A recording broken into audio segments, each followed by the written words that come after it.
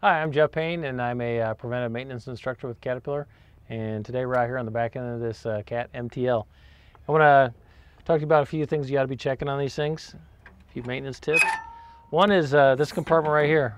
Might be overlooked. It's pretty easy to get into. Want to make sure it doesn't have leaves and debris, sticks, anything in here that's going to obstruct airflow through our coolers and make our machine run hot.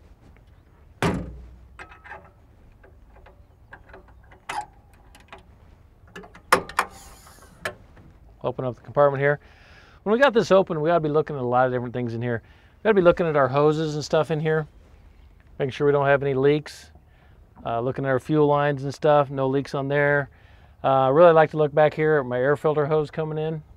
That comes from the air filter into the engine. Make sure I don't have any cracks or splits in that hose, because that's going to be sucking dirty air in and not being filtered, which is harmful to your engine. While we're on the top here, let's talk about the valve cover. Obviously you're looking around the valve cover for leaks, but a lot of times I see that people, when they do maintenance on these things, will overlook the fact that the valves do need adjusted in these engines periodically. That can cause low power.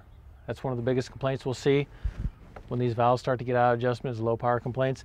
Now, whether you want to attempt to do this yourself or go to your Cat dealer, they do have the trained professionals to set your valves in an engine, but it is a maintenance item that's in your OMM that, like I say, is often overlooked by customers.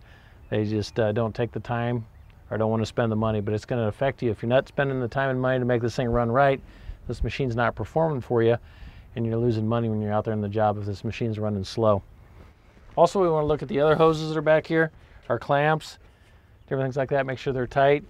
I'm looking at hoses, looking for leaks in this compartment, looking for things that are rubbing, anything that might cause me a problem when I'm out in the field. By taking that extra few minutes and looking these machines over before you go out and operate them, you're going to make sure that they perform for you when you're out there, and they're going to be up and running, which is what you need to do so that you can make money when these things are operating for you. For more information, you can always look in your OMM to find out the times that these maintenance items need to be done. It's all called out there in the book. And for more information above that, you can always contact your local Cat dealer.